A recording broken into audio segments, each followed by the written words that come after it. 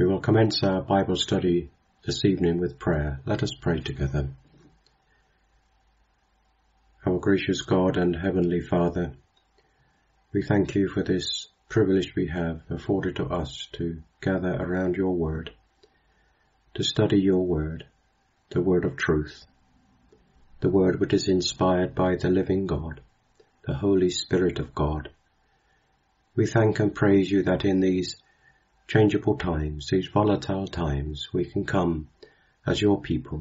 We can come to the unchanging word of God, and we can look and consider and meditate and learn of the ways of God.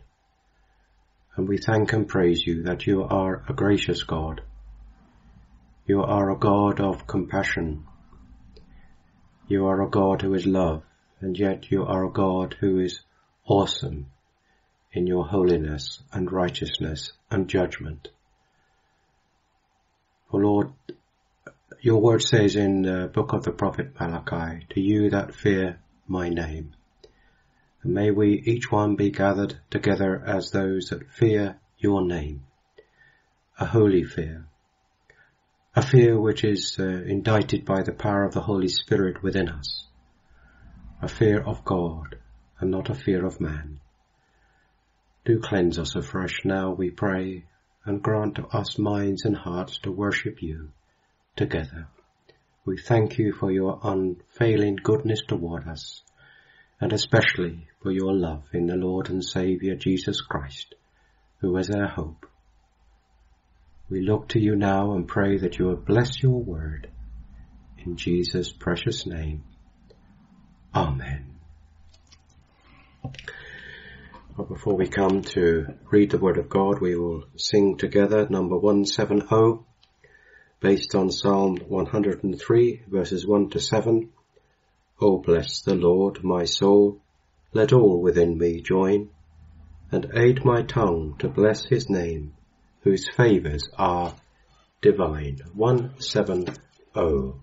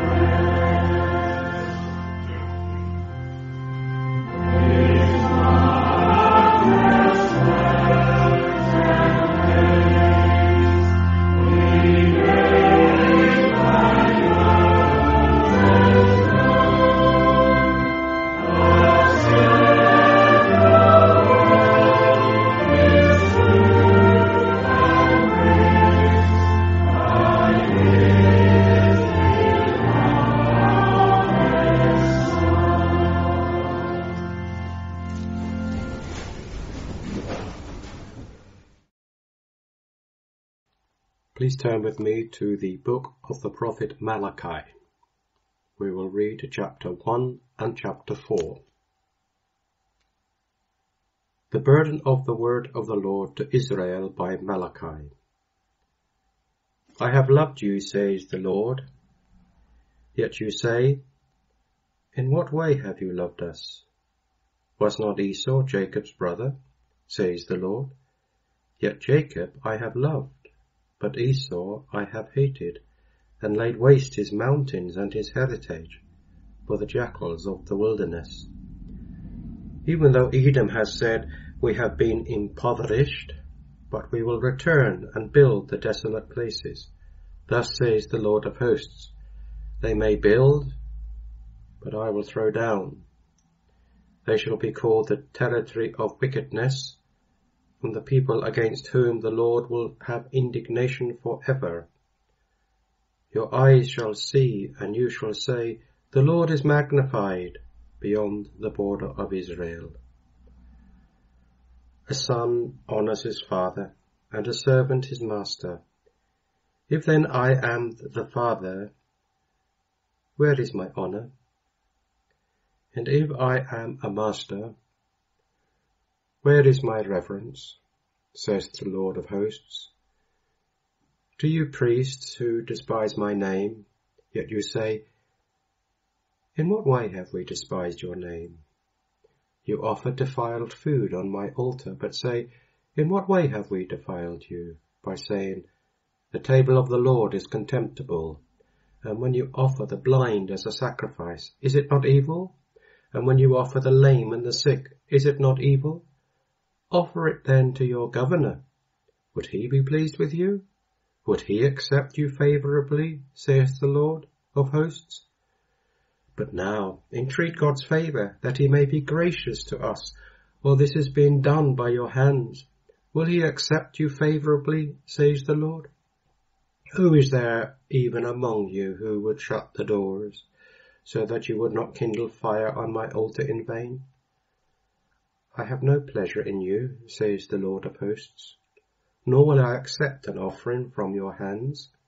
For from the rising of the sun even to its going down, my name shall be great among the Gentiles.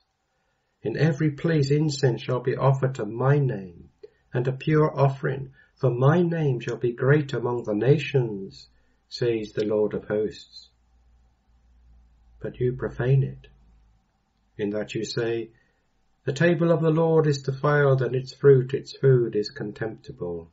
You also say, oh, what a weariness, and you sneer at it, says the Lord of hosts, and you bring the stolen, the lame, and the sick. Thus you bring an offering. Shall I accept this from your hand, says the Lord? But cursed be the deceiver, who has in his flock a male, and takes a vow, but sacrifices to the Lord what is blemished. For I am a great king, says the Lord of hosts, and my name is to be feared among the nations. And please turn with me to chapter 4, the great day of God.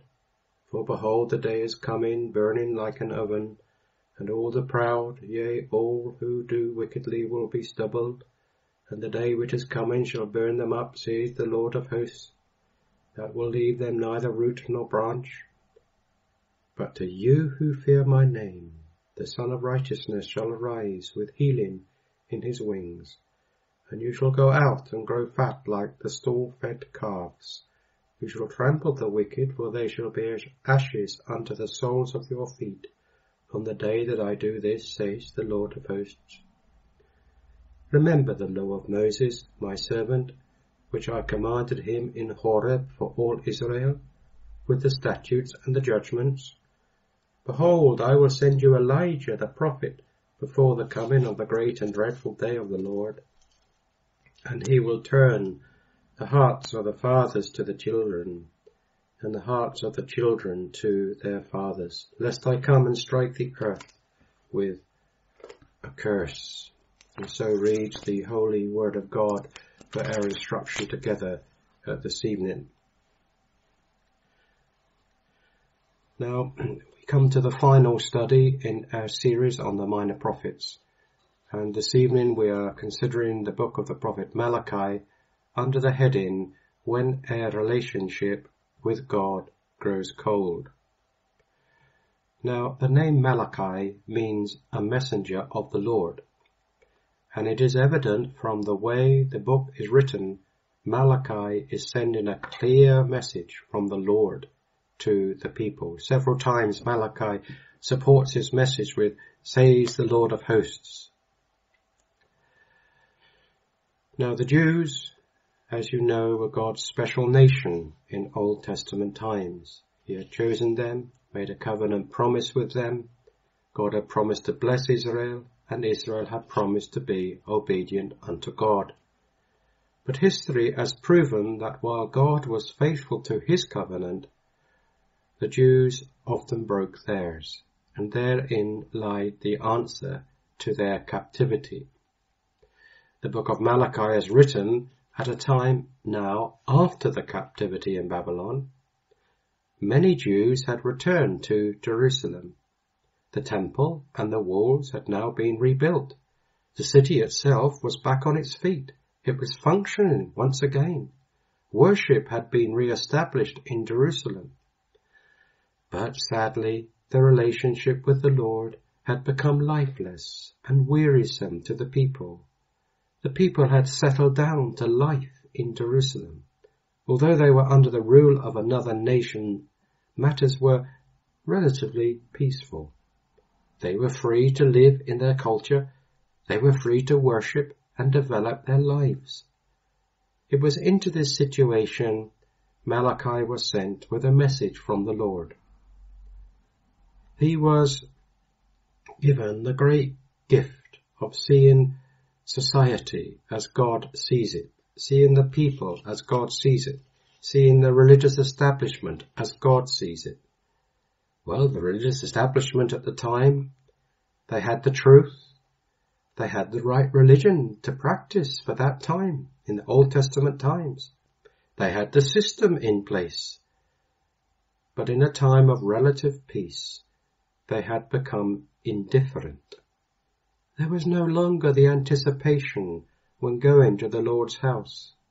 Spiritual decline had set in and had infected society at large in Jerusalem. They were simply going through the motions. Now, spiritual decline does not happen overnight. It can gradually affect a church until eventually God stops speaking to the people and the local church becomes fossilized, as it were. And this is the worst position a church can find itself in. Not when God is warning. There is still hope when God is warning. But when God stops warning and simply leaves the church to its own devices. Here in Malachi, God was still clearly warning. And action needed to be taken. There was still time. And let us consider this evening then what action was needed to be taken to reverse the slide in Jerusalem, and how the problems were revealed through God's servant. Well, firstly, the people were failing to appreciate the sovereign love of God. If we are truly born-again believers, we have been saved by the sovereign unchangeable love of God. I have loved Jacob, and the Lord's spiritual church is sometimes known as Jacob, Israel. We have been chosen by God as vessels of his mercy and love, entirely and absolutely according to his gracious favour toward us. Now, when we genuinely appreciate the sovereign love of God as an amazing gift, then it will truly have the effect of captivating our hearts and our motives. Chapter 1, verse 2. I have loved you, says the Lord. Yet you say, in what way have you loved us? Was not Esau Jacob's brother, says the Lord? Yet Jacob I have loved, but Esau I have hated, and laid waste his mountains and his heritage. for the jackals of the wilderness. This was the area that Israel were failing to appreciate, that they were loved by God graciously, and they were sliding once again into taking their favoured status for granted as a right without a responsibility. Oh, we are God's people, we are God's chosen nation. And they were taking this in a presumptuous manner. There was no return of love to God and respect to God. And this was demonstrated in the way in which they worshipped. And so, verse 6 we read of chapter 1, a son honours his father and a servant his master. If then I am the father, where is my honour? And if I am a master, where is my reverence? Says the Lord of hosts. To you priests who despise my name, yet you say, in what way have we despised your name? You offer defiled food on my altar, but you say, in what way have we defiled you? By saying, the temple of the Lord is contemptible. And when you offer the blind as a sacrifice, is it not evil? And when you offer the lame and the sick, is it not evil? Offer it then to your governor.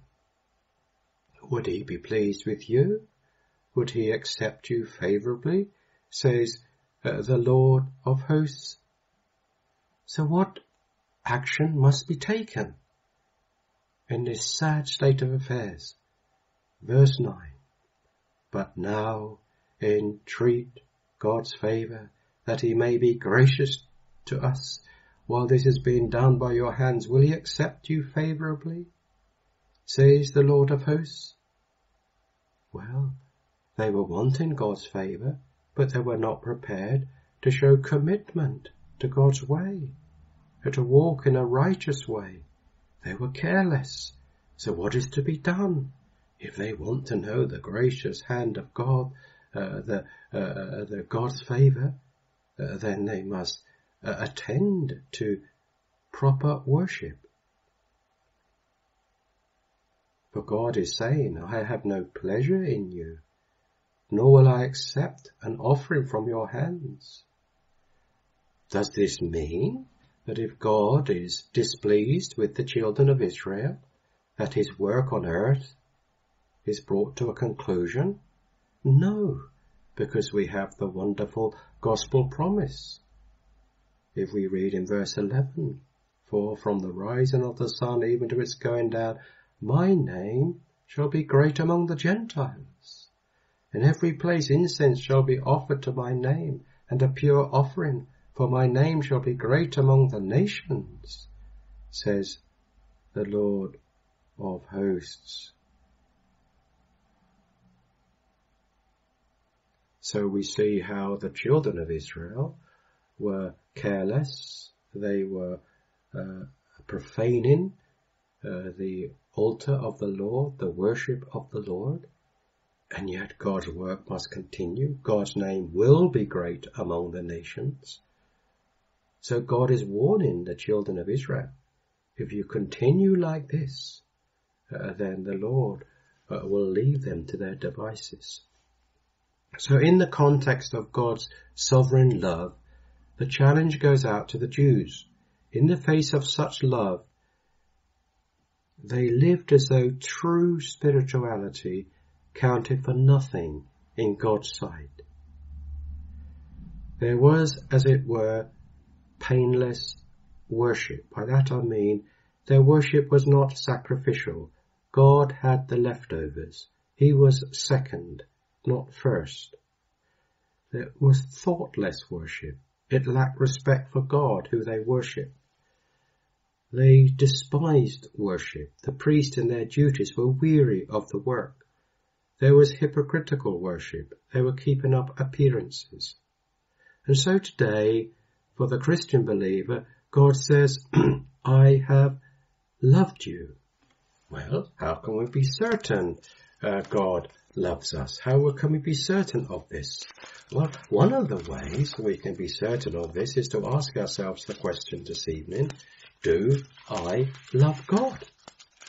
Do I love God? Well, the Word of God says, if we love him, we only love him because he first loves us. So this is one of the ways which we can know whether God loves us is by our response. We love him because he first loved us. And if we have those elements of love unto God, it is an assurance that we are loved by God in the very first place. But sadly our love can grow cold and faint, and we have to be so careful at these times. Well, the conclusions then from the first chapter. The people were failing to appreciate the sovereign love of God. They were presumptuous. They had lost their appreciation of the greatness and the majesty of God and true reverent worship. And the problem actually flowed from the example of the religious leaders. They themselves were greatly to blame because of their ungodly example. Robert Murray McCheyne once said, "My people's greatest need is for my own holiness." And so our worship today should give a sense of the majesty and the greatness of the Almighty God. And may the Lord, with the enabling of the Holy Spirit, give us a reverent determination to serve God with all our heart, sincerely. But secondly, the leaders were failing to live according to their call. And this is found in chapter 2, verses 1 through to 9. The problem was identified by the fact that the glory of God's name was not at the heart of their ministry. Their example simply confirmed the people that loose living was acceptable. And it's the same today. They failed to lead by example. And one of the greatest ways of giving false comfort to an ungodly person or a backsliding Christian is when leaders themselves are loose on holiness, and they themselves promote ungodliness. They themselves promote worldliness. They themselves associate with films which are of an unhealthy spiritual nature, for example. And when a backsliding believer sees this and witnesses this, it becomes a snare to them. And so it was here in their time in Jerusalem. How different it was with George Whitefield when he was crossing the Atlantic to America. The crew at the beginning of that voyage were as an ungodly crew, but the crew at the end of the voyage was a God-fearing crew. Well, the leaders at this time in Malachi had forgotten or rejected the historical example and lesson of their Levite forefathers, long, long ago, who had ministered under God's blessing. This had been replaced by a liberal attitude, a careless attitude. Let's get this worship over with, and let's have it our own way. Chapter 2, verse 5. The Lord is speaking about those blessed times with Levi, when the Levite priests were truly serving him. Verse 5, my covenant was with him, one of life and peace, and I gave them to him that he might fear me. So he feared me and was reverent before my name. And so we read that there was reverent worship. Their worship was biblical. Verse 6, the law of truth was in his mouth, and injustice was not found on his lips. He walked with me in peace and equity, and turned many away from iniquity. He was truthful and he was biblical. He walked according to the word of God, and he was in fellowship with God. He walked with me in peace and equity. And then his ministry was effective. He turned many away from iniquity. If we want to be a true gospel preacher, if we want to be a true gospel witness, if we want to have a true gospel testimony, we have to walk as a believer should walk. And these men were truly respected. Verse 7, for the lips of a priest should keep knowledge, and the people should seek the law from his mouth. For he is the messenger of the Lord of hosts. But sadly, you have departed from the way. You have caused many to stumble at the law. You have corrupted the covenant of Levi, says the Lord of hosts. Well, the Lord said that these unfaithful priests of this day would finally be shown for what they were. Their messages will be ineffective. Their messages will be powerless. They will be carried away with their hypocrisy. But remember, at the beginning of these warnings, God is merciful. I want you to see, in particular, having looked at these warnings and the assessment of the Levite current priests ministering at that time, if you look at chapter 2, verse 2, God's message to the priests, if you will not hear, and if you will not take it to heart to give glory to my name. There's a blessed if here. This is God's mercy. Look, it's still not too late. If you will turn, if you will repent, if you will now seek to minister and to worship and to sacrifice for the glory of God and not for yourself. God waits to be gracious, but the time does run out on God's stopwatch of long-suffering. If the leaders fail to heed the warnings, to live according to their call, then finally they will become totally ineffective and removed. And if we travel the country, one of the saddest sights is to see church buildings that are now warehouses and garages or restaurants, their leaders having departed from the way and suffered the consequences.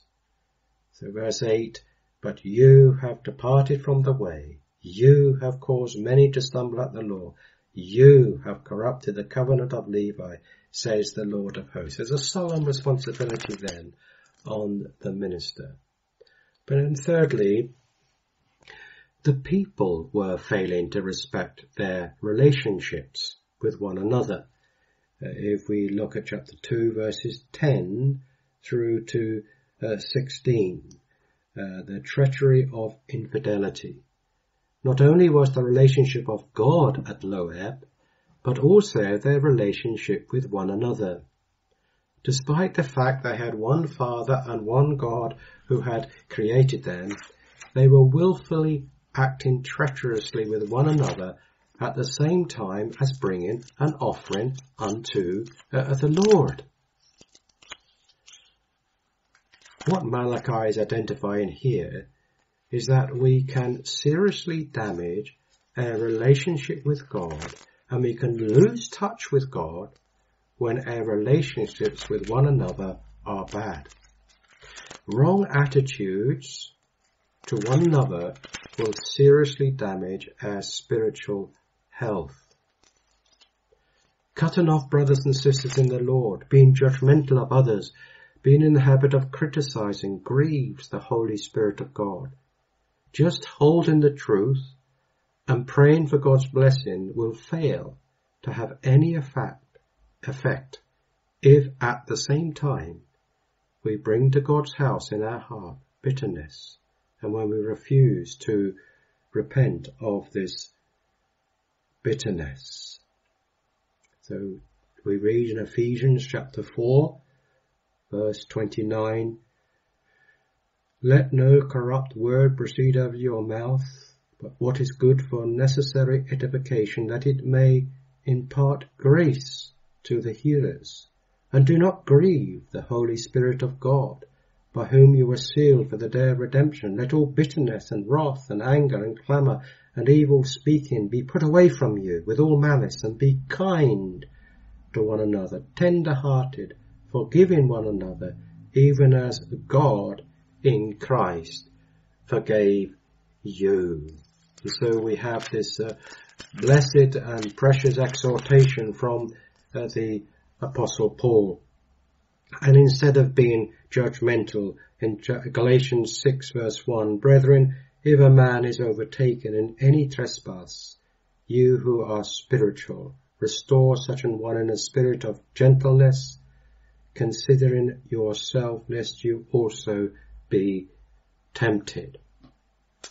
So there was not only, though, a difficulty in relationships between one another, there was particularly a failure to respect the God-given institution of marriage. This is also included in chapter 2. Here were people who were willfully marrying foreign wives. They were willfully marrying idolatrous wives from idolatrous families, from idolatrous nations. This serves as a warning about the sanctity of Christian marriage. It is not right when born-again Christians willfully take an unbelieving partner and enter into a marriage covenant with that person. And one of the reasons God gives is because of the offspring of the marriage. Now, we know that children are not saved according to their family state. They are only saved by God's grace. Nevertheless, in his sovereign will, history demonstrates that on many occasions God is pleased to bless the offspring of a true Christian marriage. There is something very beautiful in the sight of the Lord when two believers are united physically and spiritually, and they come together in the fear of the Lord. So verse 15, but did he not make them one, having a remnant of the Spirit? And why one? He seeks godly offspring. Therefore take heed to your spirit, and let none deal treacherously with the wife of his youth. And this brings us up to the third point in chapter 2. The husbands were treating their wives in a very bad way. But here is an example, we might think, of a person that comes to Malachi and he says, look, I am praying to God. I am even weeping. I come to the church. I give my offering, and yet God does not seem to be listening to me. Why is this, Malachi? And Malachi turns to the man and says, how is your marriage relationship? Imagine the man may be a little annoyed. What's that got to do with it? He asks the question, why does he feel like he does? And Malachi says in verse 14, you say, for what reason? Because the Lord has been witness between you and the wife of your youth, with whom you have dealt treacherously, yet she is your companion and your wife by covenant. The problem is in your relationship with your wife. You are not caring for her properly. You are casting her aside, and yet she is your companion. And let us learn particularly from this passage the responsibility that husbands have to care for their wives. But then we move on to chapter 3, and we have the refiner, God, the refiner. Behold, I send my messenger, and he will prepare the way before me, and the Lord whom you seek will suddenly come to his temple, even the messenger of the covenant, in whom you delight. Behold, he is coming, says the Lord of hosts. But who can endure the day of his coming? Who can stand when he appears? For he is like a refiner's fire, and he is like launderer's soap. He will sit as a refiner and purifier of silver. He will purify the sons of Levi and purge them as gold and silver, that you may offer to the Lord an offering in righteousness. God is not going to allow the situation to go on endlessly without giving the answer to the malady. His answer to sin is in the perfect righteousness of his only beloved Son, the Lord Jesus Christ. And in the opening verses of chapter 3, we have a prophetic statement regarding the coming first of John the Baptist, and then following the coming of Christ Jesus the Lord. A way will be made in Christ Jesus the Lord, whereby we can make an offering of righteousness, that you may be able to offer to the Lord an offering in righteousness. Oh, the Lord does not change. His righteous law remains the same, but in Christ is there protection. Verse 6, for I am the Lord, I do not change. Therefore you are not consumed, O sons of Jacob. Despite all their past failures, once again, God invites us to come in sincerity before him, in repentance, with body, soul and mind, to come with our gifts in sincerity and prove him. Verse 10 of chapter 3, behold, bring all the tithes into the storehouse, that there may be food in my house, and try me now in this, says the Lord of hosts, if I will not open for you the windows of heaven, and pour out for you such blessing, that there will not be room enough to receive it. And in verse 12, and all nations will call you blessed, for you will be a delightful land, says the Lord of hosts. Well, God invites us to come in sincerity then before him, in repentance, with body, soul and mind, to come with our gifts in sincerity and prove him. Do not rob God. Do not deny God. Do not disrespect God.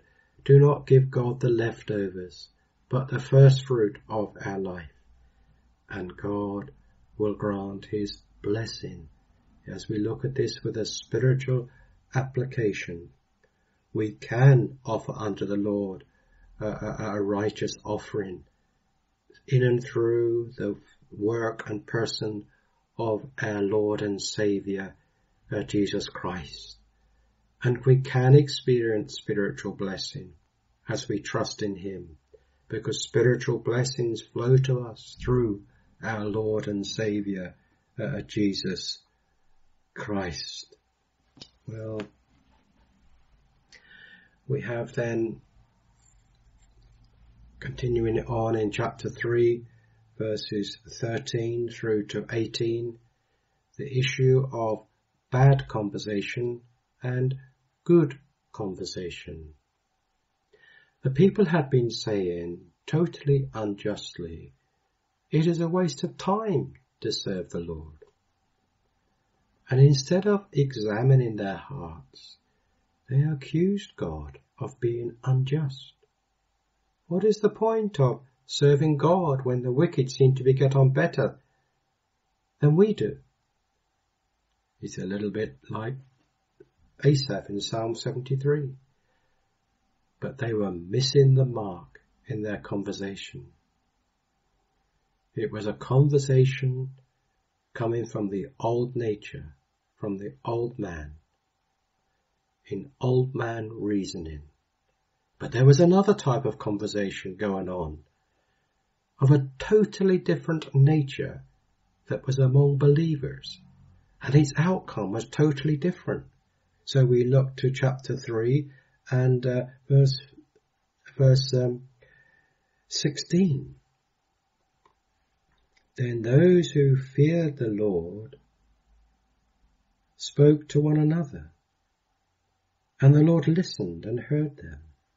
So a book of remembrance was written before him for those who fear the Lord and who meditate on his name. They shall be mine, says the Lord of hosts, on that day that I make them my jewels, and I will spare them as a man spares his own son who serves him. And then you shall again discern between the righteous and the wicked, between the one who serves God and the one who does not serve him. Well, the outcome of the spiritual profitable conversation is totally different. It's a blessed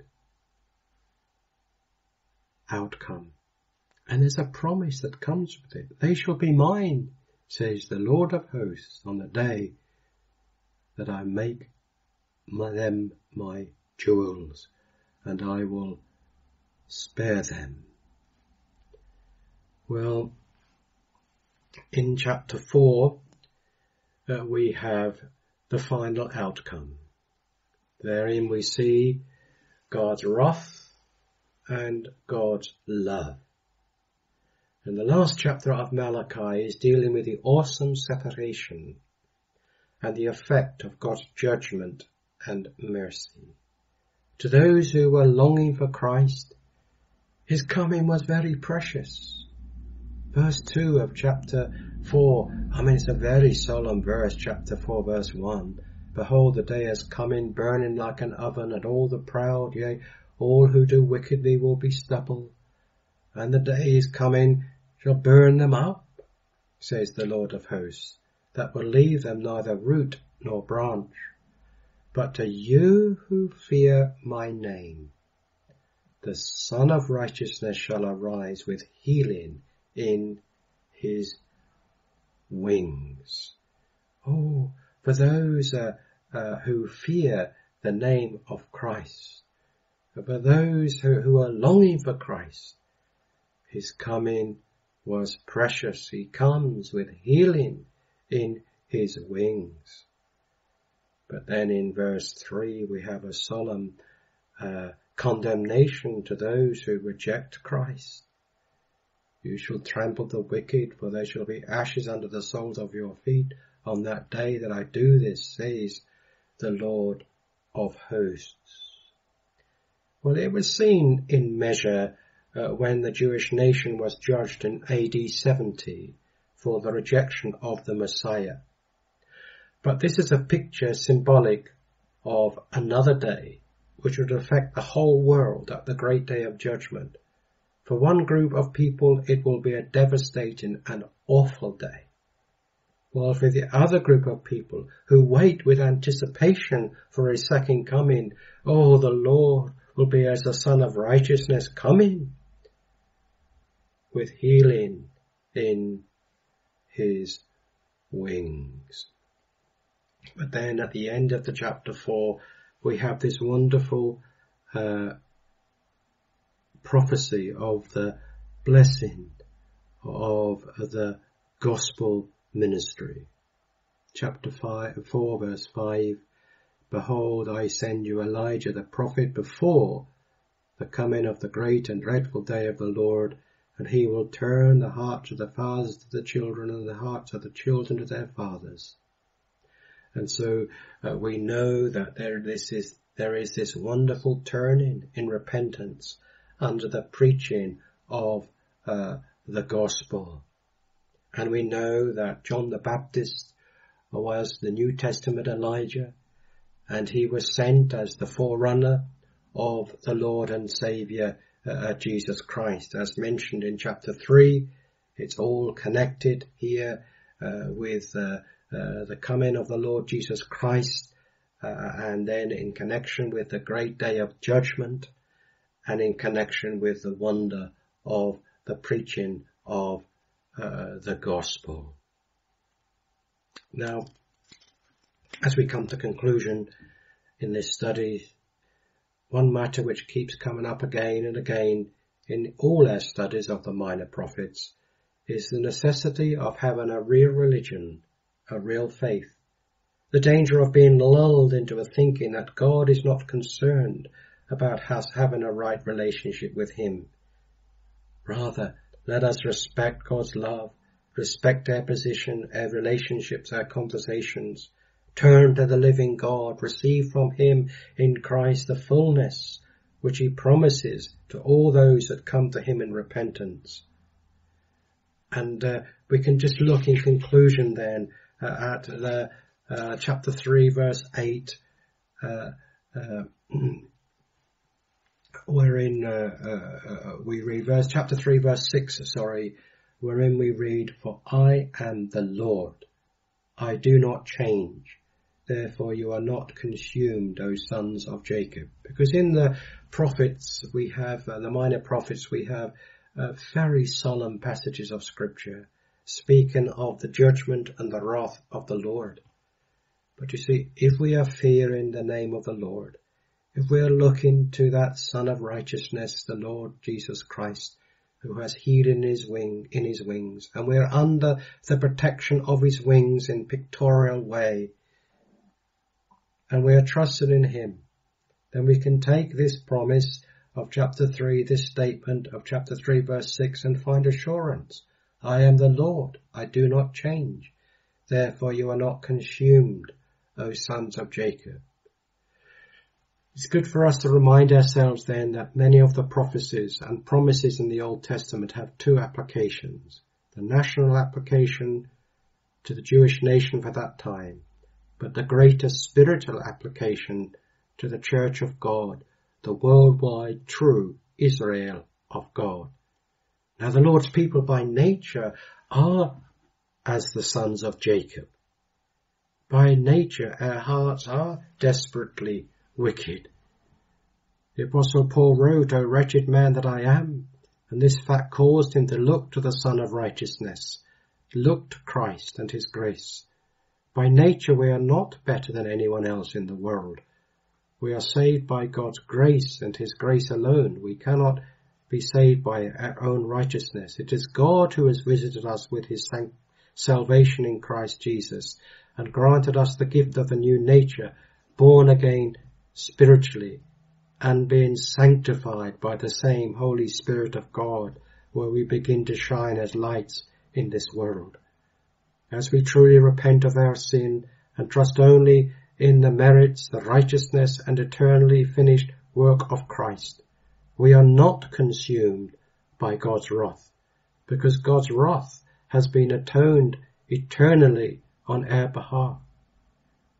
Because of our faith in Jesus Christ, God's Son, who is the same yesterday, today and forever, we are no longer ruled or consumed by the changing deceits of Satan.